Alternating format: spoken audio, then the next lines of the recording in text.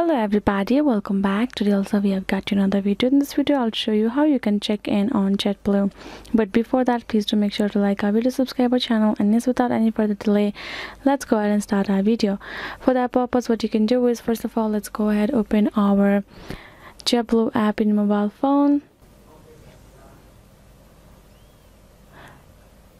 Once the particular app is open, it's basically gonna look like this over here. So what you can do is you can simply go ahead, tap on this check-in option, which is given in the middle.